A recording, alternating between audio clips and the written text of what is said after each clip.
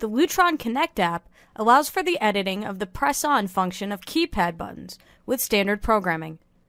Lights, shades, switch loads, contact closures, and fans can be added, removed, or edited from these keypad buttons.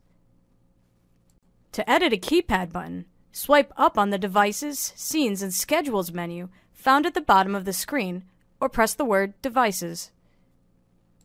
Select the area containing the keypad you wish to edit. Press on the keypad you wish to edit.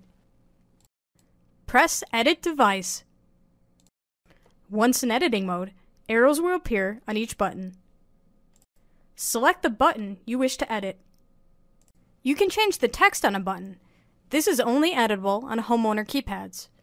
Press here to add lights to a button or edit lighting levels, fades, and delays. Press here to add shades or edit shade levels and delays. Press here to add fan speed control to a button. When using Sonos integration, an audio option will appear here that allows you to play or pause Sonos rooms as part of a scene. You can use the Live Edits feature to dial in the perfect level. This allows you to see the new levels in real time before saving.